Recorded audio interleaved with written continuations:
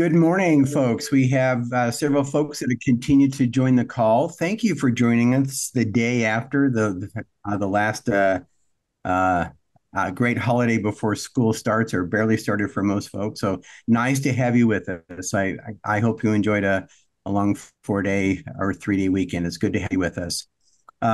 Also very happy to have a guest speaker today. This is our monthly training that we hold with the NEMSIS Technical Assistance Center. I'm the principal investigator for the NEMSIS TAC that's here at the University of Utah.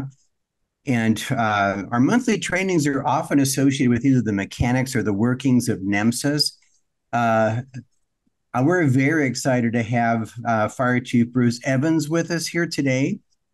We've been talking for a number of months about the many opportunities that bill money, the Bipartisan Infrastructure Law, monies that have been made available, the funds that have been made available through the Department of Transportation.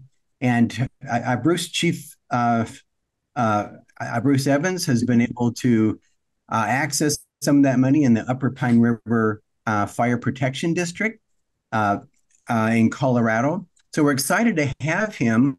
The idea that he can talk to you about what they have done to access those funds and perhaps give you some ideas about how you might also be able to make a use of SS4A funds. So with the introduction, Chief, I'd love to be able to turn it over to you. Okay.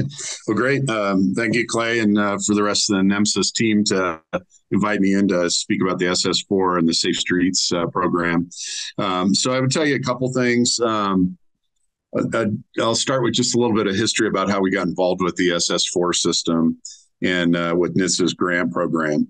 So I would tell you, number one, if you look at my bio, I think some people know that I was I'm the immediate past president now of NAMT, but during my 2-year term as the president of NAMT, you have an opportunity to meet and hear information that comes from major players in the U.S. government, of which one of those was GAM, that we were fortunate to have one of our DC meetings with. And GAM had kind of rolled out what was going on with the Senator or Secretary Buttigieg's plan for the highway traffic safety programs, and that this SS4 grant would be coming out. And at that time, there were public comments that were offered that they wanted to know a little bit more about the rulemaking as this money started to come down. So NEMT did submit rulemaking suggestions to the public comments, and we were focused mainly on a part of the grant called post-crash care. And as we put this together and started looking at the grant program, so just real quickly, the Safe Streets program is divided into two programs. One of them is to write a safety plan for a section of roadway that might go through your community. And the other one is what they call an implementation grant. So the first round of grants for the safety program and to write the program is about $200,000 in NHTSA money and from DOT. And I would tell you that that's the gate key, as many grants are, to open up further grant money, which the implementation plans can use up to $5 million. So you can see where we were going with this when we put in for the grant opportunity, and we're the only fire-based organization out of 300 and some grants that got awarded to achieve that.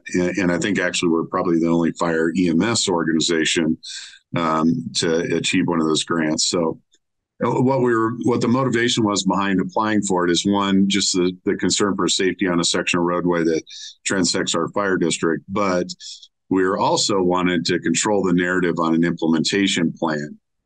So to do that, we had to get control of the safety plan, and we had to write it. So, for example, there's 5 or 6 pillars that have to be addressed when you write a safety plan in the SS4 grant.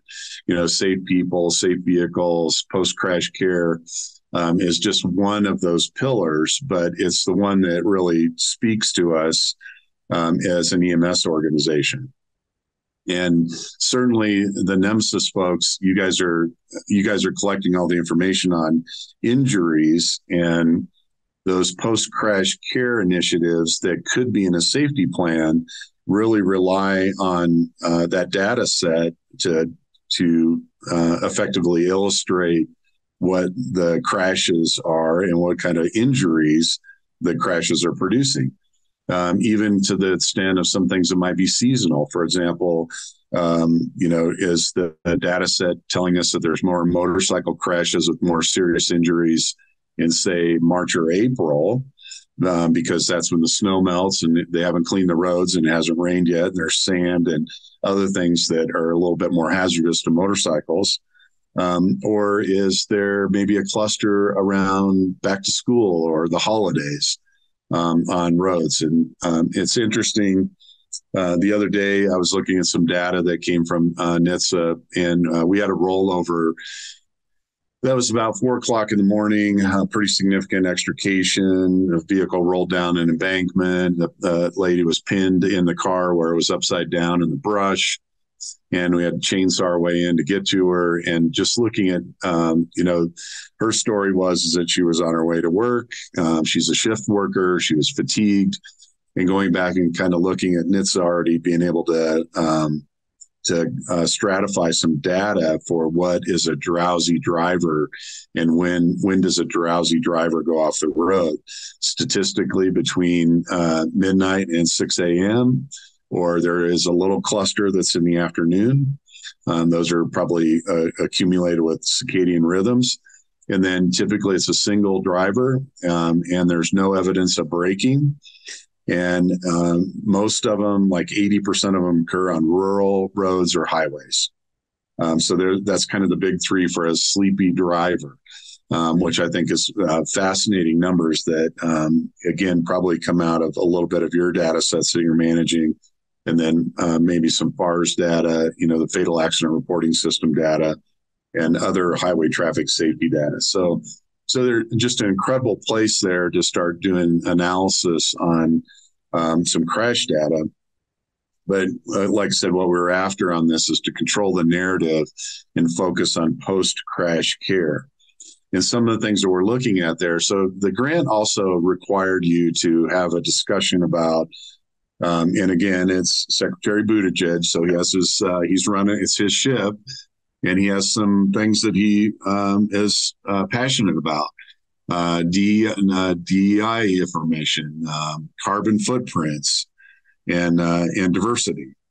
And so you do have to answer those questions after you receive the grant. There's a statement of work and a contract that comes with the money, and there's some appendixes that have to be addressed that the secretary would prefer that each of the agencies that's participating with this money address those items. Now, I will tell you, we used a large language model, otherwise known as ChatGPT, to answer those questions. Now, somebody may say, well, that's cheating, but it really isn't, because we still have to proofread those. And you can't just plug things into ChatGPT and then cut and paste. It does require some amount of administrative oversight to make sure that ChatGPT is writing the right thing. So while it does the work for you, you're still responsible to proofread it. So the DEI statement, the carbon footprint statement, and the diversity and equity statements were all done by ChatGPT. And when we turned those into NHTSA, they said they look fantastic. And again, like I said, we did have to proofread them, but the initial work in answering the questions, cut and pasting the questions out of the appendix into the large language model, was able to generate those narratives. And then we did add some things in the narrative, like the ChatGPT wouldn't know, like, for example, carbon footprint. So one of the things we're after on post-crash care, and this is certainly a NEMSIS data set, is how often extrication equipment is used. And for example, right now, there's a lot of agencies that are preferring to go to the battery-powered extrication equipment as compared to the power plant extrication equipment that utilizes a fossil fuel. versus a lithium-ion battery. And the technology now is finally achieved that position now where the battery-powered extrication equipment is just as efficient as the fossil fuel powered equipment. And, so in post-crash care, to meet the Secretary's goals, one of the things that we're after on this is to be able to replace a series of extrication tools up and down this corridor that we've identified with battery-powered equipment. And then some of the other things we're looking at in the post-crash care piece of this is the use of whole blood. Colorado has a statewide initiative now to try to move whole blood into the field. A lot of that based on what we've learned out of San Antonio and out of the Dallas Metroplex, and just the really amazing results that some of the agencies are getting with administration of whole blood in the field. The other thing we're looking at in the post-crash care realm is trying to make the roadway a little bit safer for the providers that are out there attending to people that are in car crashes. So, for example, is this, do we start talking about the use of the traffic incident management system and providing more education for that? Are we starting to talk a little bit about other deployable things that we can do to reduce the risk of a car coming up on an accident scene and striking a provider? And, for example, deployable signs or attenuator trucks, or what some people call a scorpion truck. Now, we know that there's a lot of fatalities that occur with roadway workers. Matter of fact, one of the things that we put in the background on this application going into the Safe Streets program was that our neighboring community over in Pagosa Springs had a fatality 2 years ago where a flagger was hit and killed by a motorist. Now, knock on wood, we've been pretty safe with first responders, but the highway workers have certainly taken the brunt of being struck on the roadway. So the area that we looked at, just to kind of give you a little details about our grant, like I said, it's a program grant. So we're writing the safety program for a section of US 160, and we're outside our boundaries of the fire district. We're covering the area from Wolf Creek Pass, which is essentially where the Continental Divide is, going west all the way to the Arizona, New Mexico, and Utah border at the Four Corners. Now, that gave us a couple of other benefits and increased our competitiveness in the grant. One, because we selected the amount of roadway that also covers a little bit of tribal land. And there are bonus points in the evaluation process for making sure that you're partnered with for example, an indigenous group or tribal properties or tribal lands. And so we do have a section of roadway that we're looking at as part of this plan. And, we'll be looking to provide, extrication equipment and some other alternatives in the plan to one of the tribal fire departments that's in the mix with us on this. So if you haven't traveled through Southwest Colorado, US 160 is an extremely dangerous road. It is 2 lanes, high speed. There are very little passing lanes. Some of the passing lanes are pretty short. It's curvy, and it gets a lot of traffic. It's the major arterial through Southwest Colorado. Going east to west, it gets a lot of truck traffic. Most of the groceries and fuel and other critical supplies to keep society running come in through 160. Many of them coming up from Texas when we talk about fuel trucks. When we talk about grocery trucks, the number of trucks that comes in just to supply the food chain from Denver is pretty significant. We get surprisingly very little up from Albuquerque, building supplies mainly.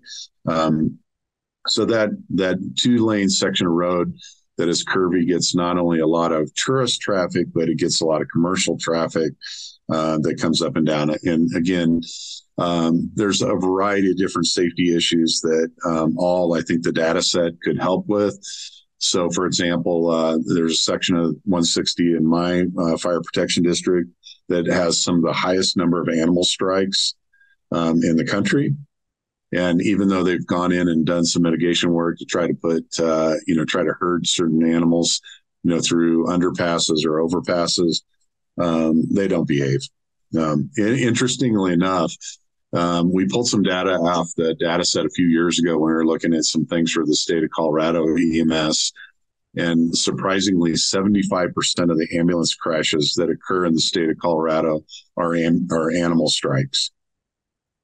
And, our EMS division and our EMS department in Colorado did a great job of, now funding like infrared detectors and heads up displays and other, things to avoid crashes for the ambulances in part of our grant program.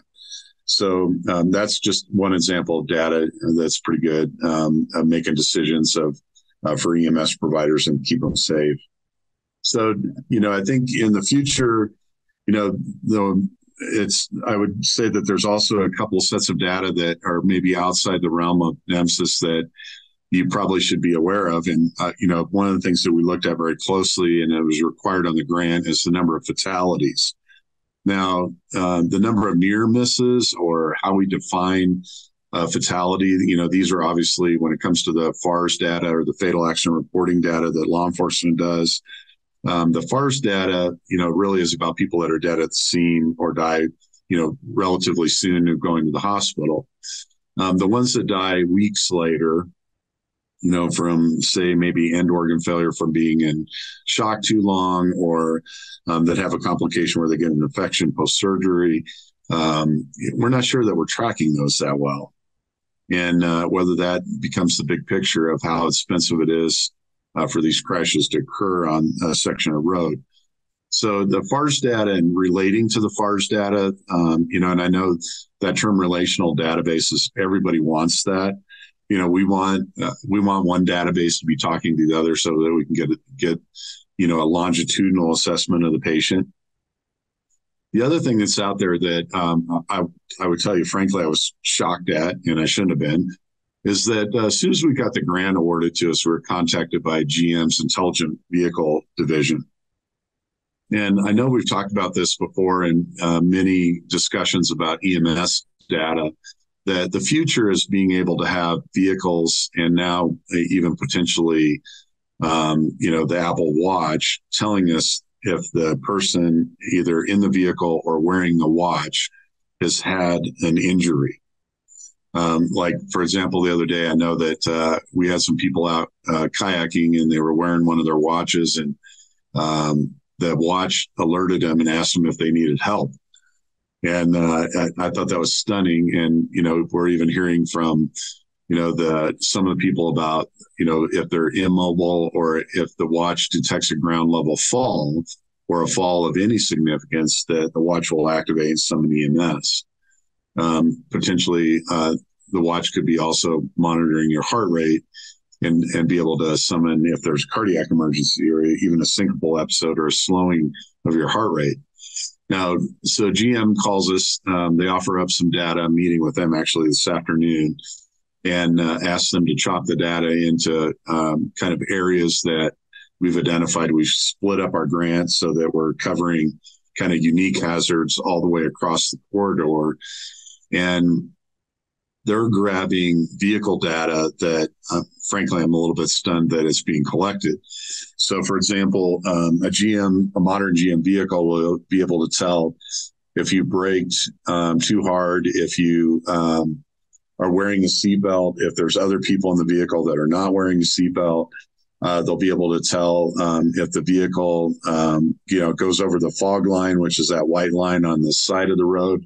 And that many vehicles will kind of alert you to kind of get back on the road. I've even seen some of the vehicles alert people to say, maybe you need to pull over or you should consider taking a break. I've seen that data pop up on dashboards. So let's just say, for example, somebody's transversing the 160 corridor, say from Denver to Durango, and they took off late after work, and they get a little drowsy and they nod their head down, and then go over the rumple strips, and the vehicle senses that and alerts them to get back into their lane. Well, that's not a crash, but it's a near miss, and One of the things that we're going to be able to put in our plan, which I think is going to be cutting edge, is that GM is able to capture some of these near misses. And as a student and a writer of crew resource management and situational awareness, having the ability to identify crashes that could have happened versus crashes that did happen is really a phenomenal piece of engineering for our safety plan. So as a drowsy drivers, where are they drowsy at? The first part of our project area, or the last part of the project area, the middle of the project area. But some of the information that's coming off the intelligent vehicle design, I think there's more to come, is really incredible. And like I said, I think it tells a story of near misses. And when we start really getting into prevention issues, with these grants and writing safety plans. And, like I said, one of the pillars, there's 5 pillars out of the, or 6 pillars out of the Safe Streets program, that one of them is safer people. And how do we get, how do we get really good data about safer people? Well, again, those near miss pieces of data are, I think, just a really incredible nugget of information to come off there. I'm not sure that we have any place in the NEMSIS data that really addresses near misses, but I think the future is that when these events do occur and we do get a crash and it does summon a 911 response, is there a way for the intelligent vehicle data to be transmitted through the dispatch CAD and then have the dispatch CAD immediately load that information into the EPCR of then which we've got it captured? And hopefully it's going up to the state and then up to the tech center in Salt Lake. So I think that data is always fascinating. I know there's kind of a small number of data geeks that are out there that we all resonate with, the fascination of this information. But it was very critical for us when we did, in applying for the Safe Streets grant, you do have to go in and get your data on the number of crashes, the number of fatal crashes. Like I said, they haven't drilled down excessively into injuries and looking at the years of potential life lost or the cost of these injuries. But I think that's probably the next generation of the grants. And certainly, as the grants are open right now, just so people are intimately aware of the requirements of the grant. One of the things that was nice about it is that it's designed to go to local organizations and not to state or federal organizations. So I think that's key, that, trying to get local people to engage their data and get local people to look at sections of their roadway that are extremely dangerous and generating a lot of call volume, and certainly putting responders at risk is huge. So as the next round of these grants open up, and again, there's lots of money in there. And I think that the big piece of this is to understand that it's a 2-part grant system. There has to be a safety plan in place. And then, once the safety plan is in place, then you can go back for more money to implement and do an implementation grant to implement some of those things that you wrote down in your safety plan. So I know I've talked a lot.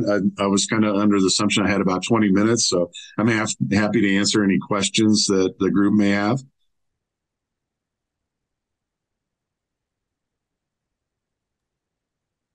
Chief Evans, this is Clay. Great presentation. Thank you. And wow, very creative in regards to the EMS related aspects of your grant that were funded. Just very impressive. A couple of questions. Did you receive comments back in regards to your submission, asking you to reevaluate or provide more information regarding a topic? Because I was incredibly impressed that the reviewers of this grant were for example, understood and then were interested in, for example, the fossil footprint and why you could be looking for new extrication kind of equipment that's lithium battery powered, right? I mean, That's impressive. Did they need any further explanation or come back with other questions to you? They did. I think we wrote the grant pretty well for it. And again, knowing that, and I get this question all the time from my board of directors. So, should we hire a grant writer for you because you're doing so many of these? And I would tell you that, and I probably should have talked about this at the beginning of the presentation. So Upper Pine is a super rural EMS provider. So we got 282 square miles that we cover, about 12,000 people, 12,700 permanent residents there. We get a big influx of tourists in the summer. And I cover that 282 square miles with 8 to 10 people a day. And, the one thing, so we're a pretty lean organization. As a rural provider, I think we have an incredible amount of luxuries. We're about a $4.2 to $4.8 million operation on a day, on an annual basis. And, to date, we've brought in probably $10 million in grant money. And that's in the 11 years that I've been here. Now, I would tell you that, when you're writing these grants, it's not rocket science. It's, you got to read the NOFO, or the Notice of Funding Opportunity. And then you got to write to those answers. And EMS is notorious for chasing bouncing red balls, and I'm just as bad as everybody else, that a good call comes in, or, some other thing distracts you from this. And, but a good grant writer has to have the discipline to follow the request in the NOFO. And looking at that section in the NOFO that says what is eligible to be funded, and then, having, so good grant writing is a combination of following the rules in the NOFO and then having some creativity for the solutions that the eligible funding sources are looking to have there. So looking at post-crash care, there's a lot of things that we could be doing to improve post-crash care. I know there's still a big debate over scene time, but I'm still a big believer that 10 minutes is, for critical trauma, is you should be off the scene in 10 minutes or less. The whole blood, we know that is making an incredible difference. If we're able to get whole blood in rural settings, especially rural Colorado, where there's a lot of motor vehicle crash fatalities, that could be a game changer, big game changer. And then, protecting first responders on the roadway. I mean, I've been participating in the National EMS Memorial Service for over a decade. And you always look and see that, there's probably 5, sometimes a little bit more, but probably somewhere between 3 and 5 people. And same thing in the fire service, between 5 and right around 5 people killed every year when they're struck in the roadway. And, providing care, or there's one sad case in Virginia about somebody going over a bridge trying to jump out of the way of an oncoming crash. And I would tell you that I was influenced by that early in my career. I was at the Wisconsin State EMS Association meeting, and one of the keynotes there was a guy that had both his lower legs amputated when he was struck by a car while he was loading a patient in the back of a gurney, or loading a patient in the back of an ambulance. And that was a very moving presentation. And after that, I've always been kind of a zealot about roadway safety and making sure at least my crews are protected, or if I'm working a scene like that we're conscientious about what's going on the road. So I think, back to your question about, the key things in that, and whether the grant evaluators had a full understanding of that. Probably not, but again, the way it was written and explained in the grant application, I think they got educated on it. And I think there's probably a lot of people at NHTSA that are grant evaluators that don't understand that the evolution that's coming with battery powered tools. And again, there's a lot of fire departments that probably are a little skeptical of that, but if you've been someplace and tried out that equipment, it's just as good as the battery powered stuff, or the fossil fuel powered stuff.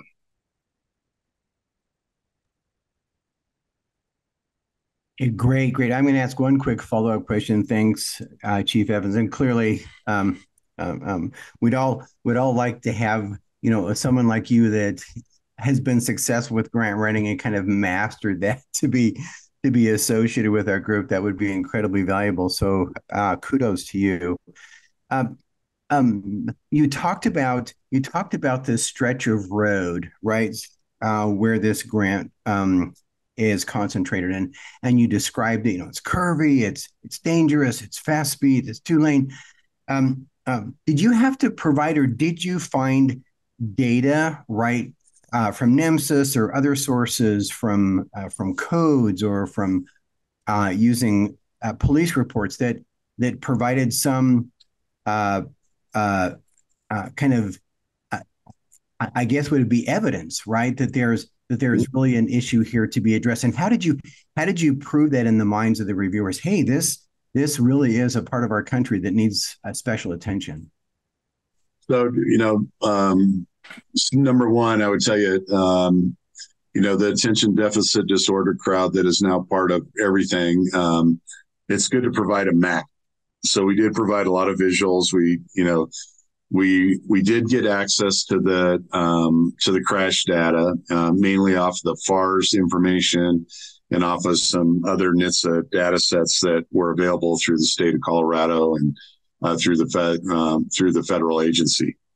As we went in and looked at those, we also, you can generate maps off of that stuff. So we did, and it's just really a matter of, spending some time on the database where that, and gosh, we've struggled with this. And, my 40 years at EMS, we went from, paper charts and then putting paper information in for QI issues. Now you're doing everything electronically, and it's great going in on the front end, but we're still struggling on the back end to get good reports and things that are visual that you can see well. And I think the evolution of that is certainly, coming. ESO has been really out there on the forefront of doing some of that stuff, but the ability to generate pictures and show sections of road where, you have the fatal accident on a map, I think is critical. So we did get access to all those. And then I would tell you the other big challenge on this, it was a newer database that I've never been into, is one of the things that was critical on the application for the grant was the economic diversity, or the low income, or what we would consider financially at risk neighborhoods along the roadway that we were targeting.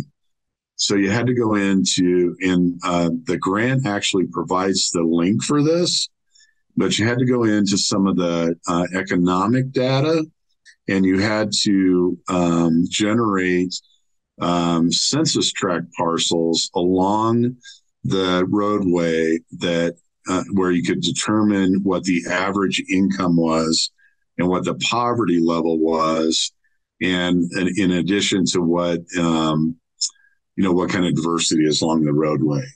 And those all came out of economic databases. But like I said, the nice part about having to go in and grab that stuff is that in the NOFO, they do provide a link to where you can go grab that information.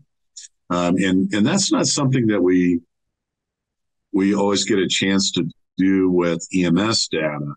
I think we all know the neighborhoods that we run more calls in, but we really know that. And is it really tied to income? Because we know that there's probably some low income neighborhoods that we don't run a lot of calls in, that people are pretty self-sufficient. And then there's other neighborhoods that might be average incomes. And then, again, what's the question about the average age and the economic diversity of those things? And it goes back to, what I think we all struggle with when we are managing databases is, how do you get these databases to relate? How do you get one to talk to the other and be able to form columns and charts that pull from two databases? And the grant does require, not only do you go through and find where the crashes are, but the grant did require that you go in and find this economic data and this diversity data that is along the corridor. And that's not something that we're normally used to doing. But like I said, the advantage to this particular grant is they provide the link. The website's pretty easy to get into. It's pretty easy to navigate. And I consider it kind of a modern database where it has pull downs and it can generate maps and it can generate census tracts for you pretty easily. And just by moving the cursor around and identifying the location versus having to enter numerical fields. Thanks, Chief Evans. Very helpful. Mike asked a question in the chat. What type of content is included in the safety plan? So that's the other great thing about the safety plan is it's a template.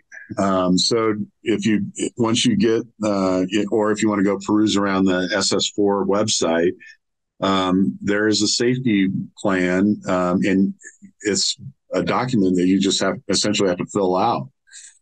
It's not like you have to generate original content. They have some specific questions and areas, especially the pillars in the Highway Traffic Safety Plan, the National Highway Safety Plan, that you have to address. And like I said, one of those, the pillar that resonates with us most, and we'll get to all the other ones too when we answer the plan, but is that post-crash care piece. And I'm just a big advocate for EMS grabbing these plans because historically I've had highway traffic safety grants in the past where we've done things like, seatbelt awareness stuff with that money, or, I have bought extrication equipment when I was in Nevada with some of the highway traffic safety money there, backboards back in the day when backboards were a thing.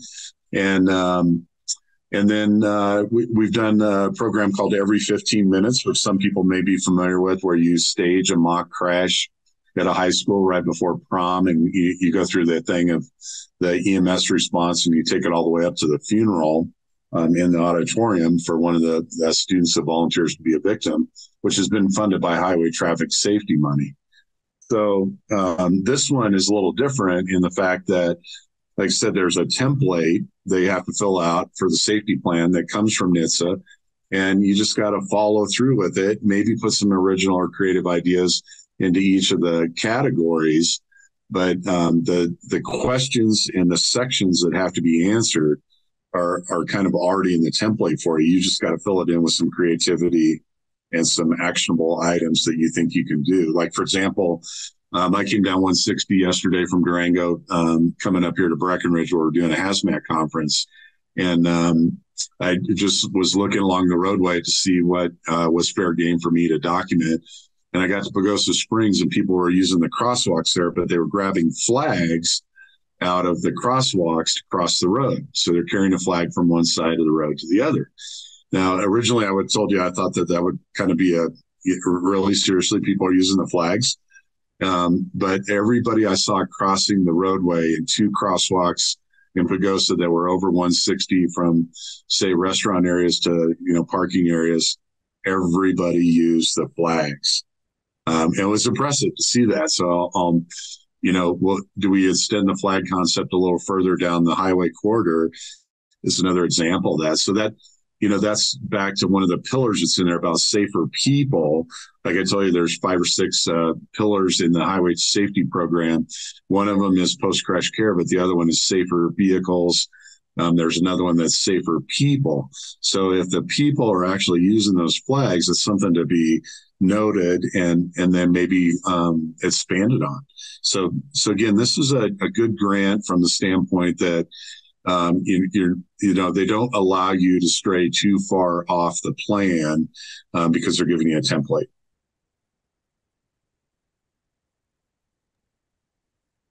Thank you, Chief Evans. Others have questions for Chief Evans?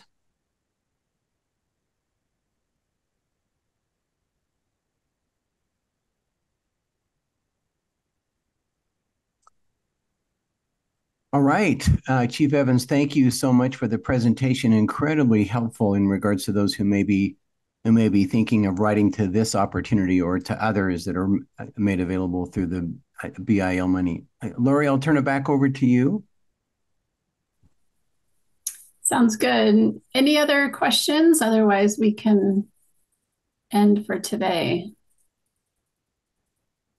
Yeah, and again, I think, the cube always can produce some fascinating things. And, I think you guys one of the things that I struggle with, and this is just an ask from me to you guys that are managing these databases, is, you know, I have a lot of people that are up and coming in the EMS world, and I know we always struggle to get them to embrace the data, and we get them, to embrace research. And some low-hanging fruit is certainly available, I think, from the cube and from the system. And, just even looking at little things like, again, the seasonal variations in motorcycle crashes, for example, or maybe it's ATVs. And, I think that the basis of data in somebody recording what is factually happening is what really gives rise to these grant programs. And, we're trying to solve a problem, and we can't really solve the problem unless it's clearly defined by the data. And I think that's critical about what y'all do. And again, getting people so that I know there's some tutorial stuff that's on there, but in the future, more things that are geared towards maybe even a lesson plan created for for a paramedic school that can be handed off to an instructor group, that's pre-done, where it shows them, how to get into the cube, how to do this stuff, how to look for something as a project, and just, I call it the McDonald's phenomena. We feed them a Happy Meal when they're in school, and then they buy the Big Mac when they're an adult. So if we can feed them this stuff while they're in paramedic school or EMT school, get them excited about embracing the data, then when they're adults, they will. That's a great recommendation. We've actually done a lot of, I've had a lot of discussions regarding that very topic, and how can we best work with and harmonize with the educators, right, that are bringing up the new folks and helping them to understand the incredible value of all they do every day to document the clinical care they provide. Yeah, thank you, Priscilla. That's very helpful. And, the last thing I would say in closing is that, again, another reason why the information that you guys are collecting, the databases that you're managing, is absolutely critical, is that we've had a lot of discussion about workforce, right? And everybody's talking about these ambulance deserts and how nobody's coming to the profession. And, and I would tell you that, NEMT has done some exhaustive research in this, and it's not just about the money. And really what you'll find is that money has almost an equal standing as bad management. And one of the things that you hear about when you drill down into, okay, well, what's really bad management? And that is people just not telling people they're doing a good job. And it's one thing to tell people, yeah, you do a great job, and, glad hand them and backslap them and baby kiss them.